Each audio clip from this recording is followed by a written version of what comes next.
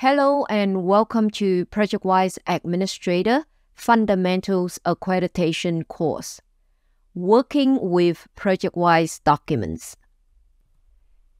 In this lesson, we will learn the different methods to open and work with ProjectWise documents. We can double-click or we can use the Open With command to open the document. If we are not editing the document, we can open the document as read-only or view. We will learn the difference between check-in, update server copy, as well as the free commands. We will learn how the program associations can be set by users as well as setting by administrator.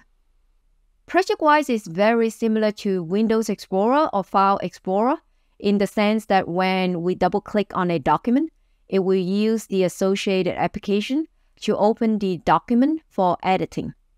For example, if we double-click on the DGN document, it will launch MicroStation.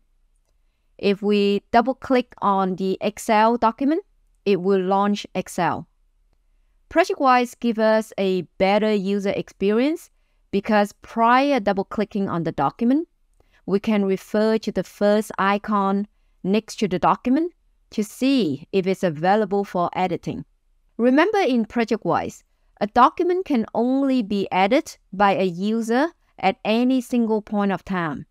If we double-click on a document which has a padlock next to it, that means another ProjectWise team member is working on it, and we will only be able to view but not edit the document until the lock releases and a pencil icon appears next to the document.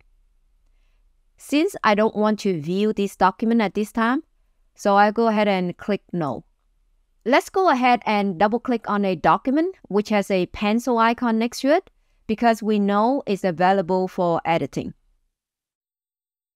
There are two things that happen when we double-click on a document. Firstly, it will open the associated application. In this case, it will be Excel. Let's switch back to ProjectWise Explorer for a minute.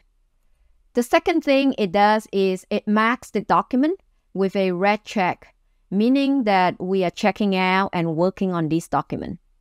Another ProjectWise team member cannot view any document changes that we are about to make or even edit the document until we release the red check from the document.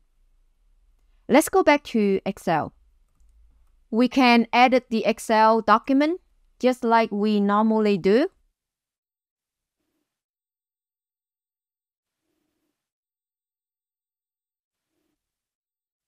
We can also save the document as well.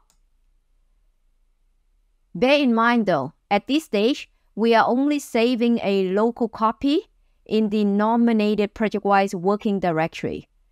It's usually on our workstation. At this time, ProjectWise has not received any document changes. When we close or exit the Excel application, we see a check-in dialog. I want to take a few minutes to explain the different buttons that we see in this dialog box. If we finish making changes to the document and we want to send the changes back to ProjectWise, then we can click Check-in. If we want to continue to make changes to the Excel document, but still send the changes back to ProjectWise, then we can select Update Server Copy. To discard any changes that we have made so far, we can click on Free. I always refer this as Undo Checkout. Click Cancel to simply close the check-in dialog box. If the changes that we make and we want to overwrite and replace the original document, then do not enable the Create New Version during check-in. However, if we do want to preserve the original document as well as keeping changes that we make so far, enable the toggle Create New Version during check-in. And since I want to overwrite and replace the original document, uncheck the Create New Version during check-in. The second tab in the check-in dialog allows us to enter details with the changes that we have made to the document. For example, address has been added to the Excel document. This information will be stored in the document audit trail. I want you to go ahead and click Cancel to simply just close the check-in dialog box. Now we are back to ProjectWise, and the document is still checked out to us. And if we need to continue to work on it later on, we simply can just double-click on it. Since there are many buttons that display in the check-in dialog box, I want to use this PowerPoint slide to give us a summary of what we just discussed. Basically, there are only 2 buttons that will push the information and the changes back to ProjectWise. The check-in button. When we have complete making changes to the document, the red check mark will be released from the document, and it will now be available for other users to edit the document. The Update Server Copy button. If we want to continue to make changes to the document and have ProjectWise to receive the changes that we have made so far, the main difference when comparing the check-in is that this does not release the check mark. Another ProjectWise team member will continue to see the padlock next to the document. This is a good option because other team members can continue to see latest updates while we continue to work on the document. The Free button. The check mark next to the document will be released, and no changes will be pushed back to ProjectWise. The Cancel button. It simply just closes the check-in dialog box. No changes will be pushed back to ProjectWise, and the changes still stay locally on our workstation. When we see a ProjectWise document with a red check mark next to it, and in this case, it's the Excel document that we have been working on. Since the Excel application has already been closed and the check-in dialog box has also been dismissed, we can always right mouse click on the document and either update server copy or check in or even free the document. So let's go ahead and check in the document and hit OK.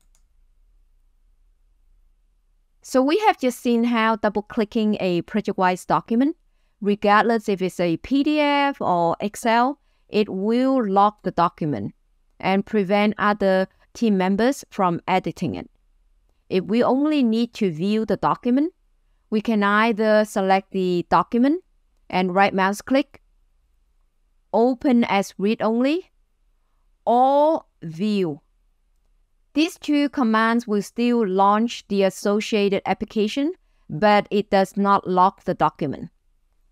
And remember, if you have no intention of modifying the document, you can always use the Photo Preview tab on the preview pane. Now, there is another option that we can try. We can change the default behavior for the double-click action. To do so, we can go to the menu bar, Tools, Options, and then Settings tab, Document List, double-click action. Currently, it is setting to default, meaning that when we have the permission to modify the document, if we double-click on it, it will lock the document. So we are going to change that behavior. Double-clicking on it, we can choose either to open it as read-only or view the document. It is exactly the same. So let's go ahead and select View and then hit OK.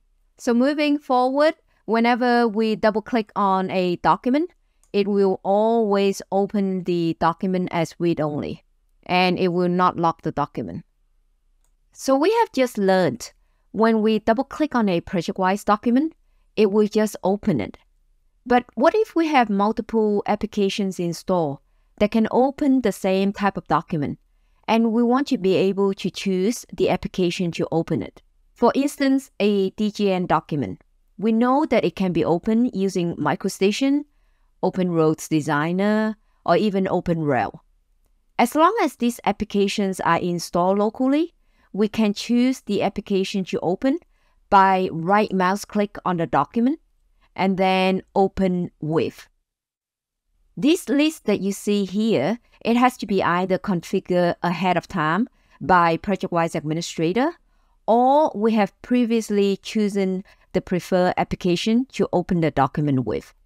If we want to use OpenRail to open this DGN document and we don't see the OpenRail on the list, we can simply click on the Browse button and select OpenRail and then hit OK. Moving forward, if we want the OpenRail to always be the application to open DGN document, we can always enable the toggle, always use this program, and then hit OK. As a ProjectWise user, we can choose the type of applications we want to use to open ProjectWise documents. So let's see how that can be done. From the ProjectWise menu, select Tools, Associations, Programs. From the drop-down list, select User Associations. With ProjectWise DGN documents, it has been assigned with MicroStation. So let's scroll down and look for MicroStation, expand it, and we will see 3 possible install programs that can open DGN documents. If there is another program that we install locally and we want to use it to open the DGN document, we can right mouse click on the Open and Add Association. Here we can choose the program that we want to use to open the DGN document. For now, let's just go ahead and hit Cancel. The list that we see here is exactly the same as the list that we saw in the Open With dialog. Also, previously, we have set OpenRail Designer to be the default program to open DGN documents. At this time, we can change the default program. For example, after all, we want MicroStation to be the default program to open DGN documents. We can simply select MicroStation, right mouse click, and then select Set as Default. If, for some reason, we no longer want the Open With dialog to show the OpenRail Designer application, we can right mouse click on the OpenRail Designer and unassociate. From now on, when we see the Open With dialog, we only see 2 applications that we can choose to open the DGN documents. One being MicroStation, and the other one is the Open Roads Designer. Let's go ahead and hit OK.